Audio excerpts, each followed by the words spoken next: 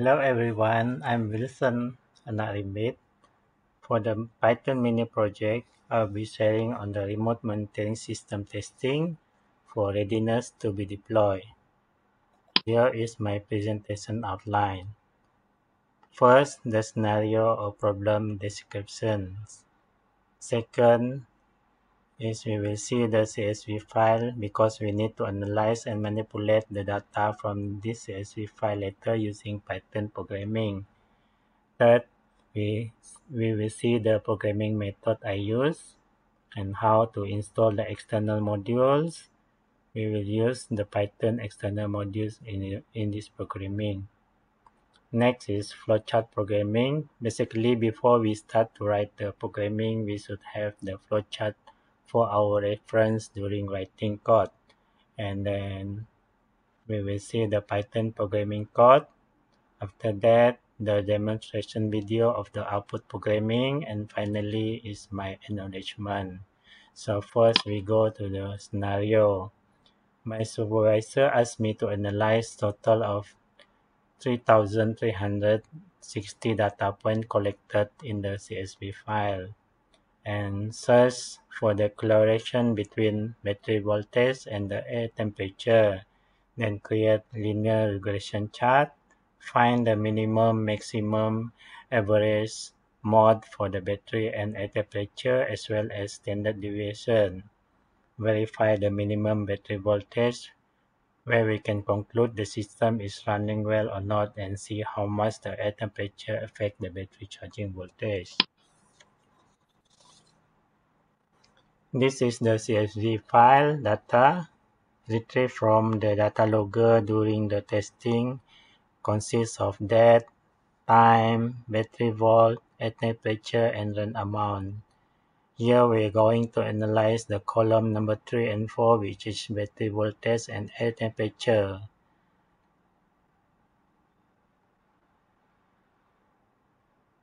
And this data is start from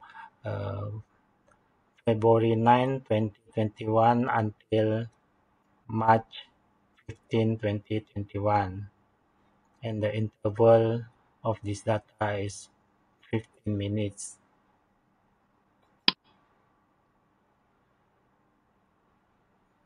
Next is programming method. I will use programming IDLE integrated development and learning environment with the external Python modules such as pandas used to read and write the CSV file, NumPy to convert CSV file into array, stat modules used to create ordinary least square regression result, matplot library to create the 2D graph and plot using Python script. Use scikit-learn module is provide machine learning and statistical modeling so we can use to import linear regression later. And SciPy module is used in mathematics scientific computing so we can search for the minimum, maximum, average, mode, and standard deviation. And finally, stat module API is to implement linear regression for the estimation of the statistical module.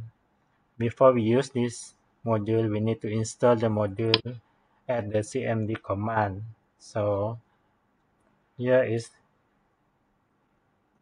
we install the module using pip install numpy, pip install pandas, pip install matplotlib, pip install use scikit-learn, pip install scipy, and pip install stat module.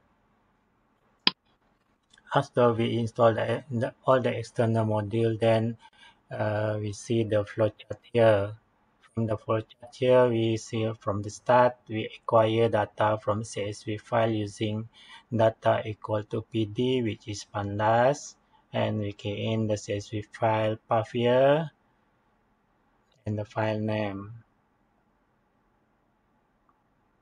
Below here is when you key in the wrong path or wrong file name, error will pop up says that file not found.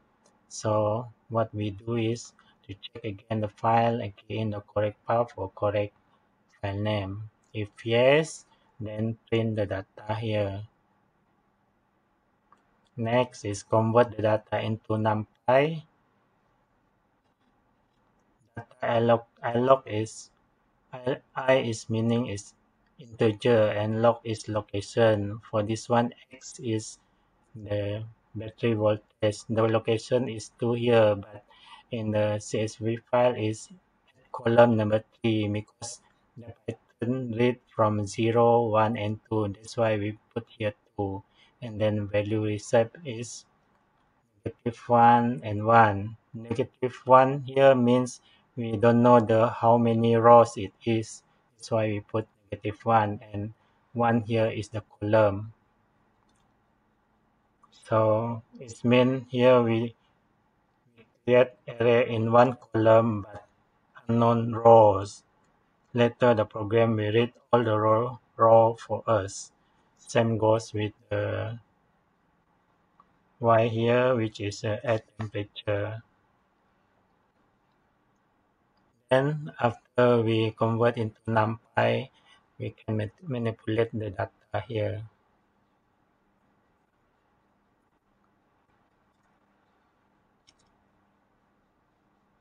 First one is perform the linear regression result here and print and display the chart.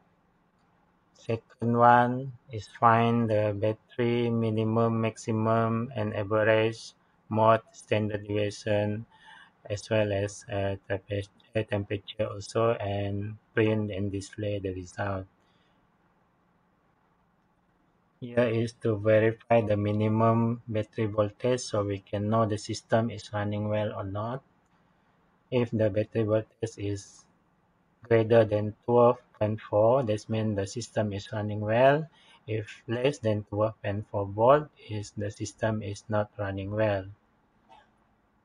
And then lastly, here we create the linear regression chart. Now we go to the Python programming. Before we start the Python programming here, we need to import all the 6 modules here: the pandas, NumPy, Matplotlib, scikit-learn, SciPy, and StatModel API. The first one we need to load and read the CSV file. Data equal to pd read CSV file. R here means to read the CSV file from this path. And this one is data.csv is the file name, and print the data. And this one allocation is just now I explained at the flowchart. Here, -1 means calculate dimension of row but have one column. Z equal to sm stat module. Sm is a stat module here, stat module API. Constant, this one is to add the column of 1 to the input if you want to stat module to calculate intercept.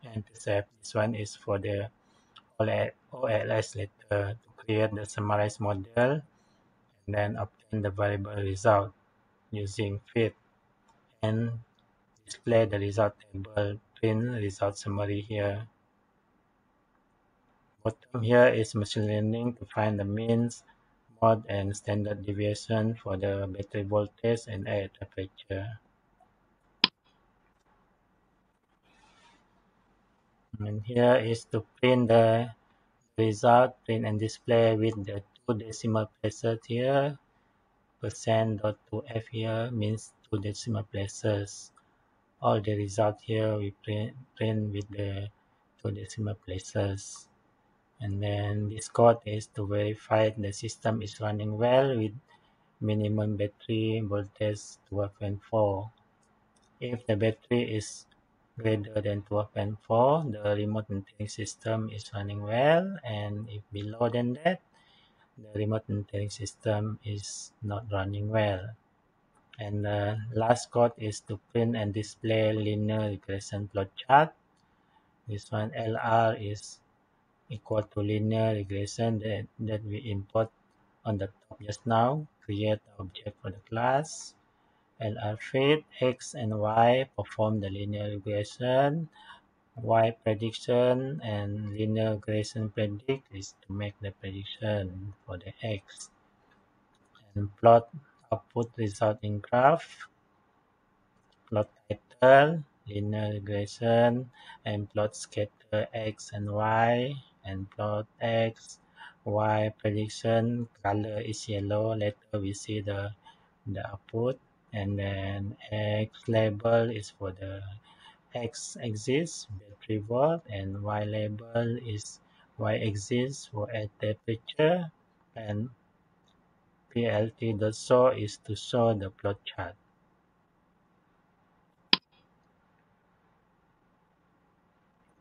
So now we're going to see the videos for the demonstration output. The demonstration of the programming output. Before that, I try to key in the wrong file name here. What I do is I delete A here, so the file name is wrong, and then run it. So we can see the error pop up later.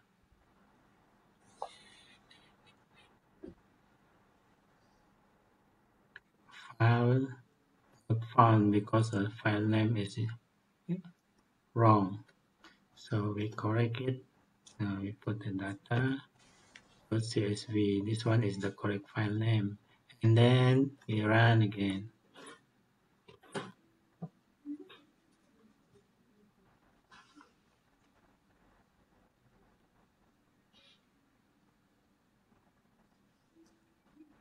Great. This is the correct file name.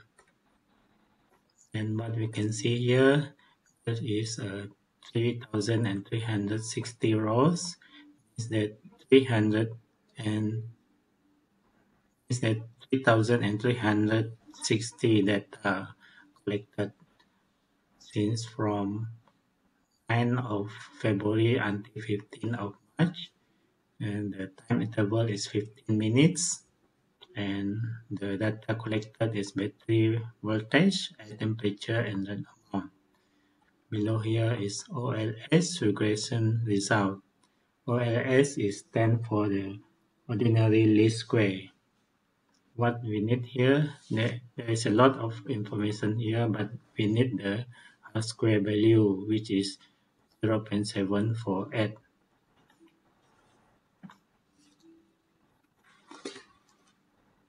This value means that we can conclude the relationship between the battery air voltage and air temperature. Below here is the minimum battery voltage, which is 12.45 volt, and maximum is 14.61. Average voltage is 13.14, and then mode is 13.91. Standard deviation is 0.51. Minimum air temperature is 21.83 degrees Celsius. Maximum is 37.28, and the average of temperature is 29.39. And below here it shows that the remote monitoring system is running well because of the minimum battery is 12.45.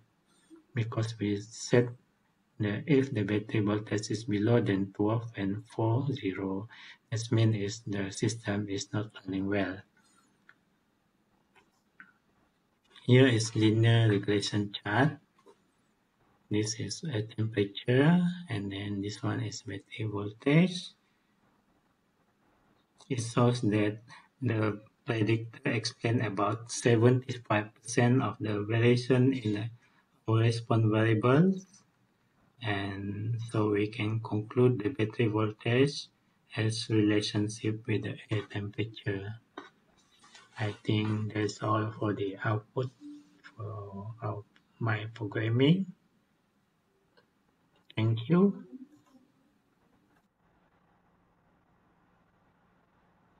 The demonstration